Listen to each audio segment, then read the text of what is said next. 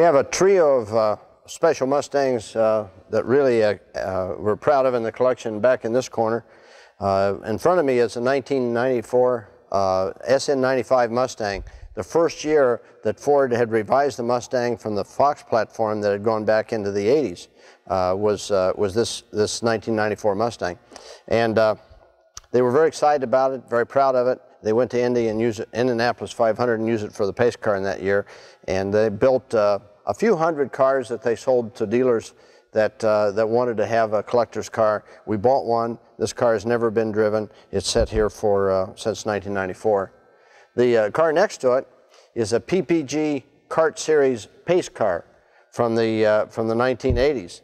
And there was a period of time when PPG was building really exciting cars to showcase their technologies, particularly the paint, to the people, to a lot of the fans and a lot of the spectators that would come to the Indy CART Series, PPG CART Series racing. They had those all over the country. We built over a period of time at least a half a dozen very expensive, very complex, very high-tech cars for that purpose.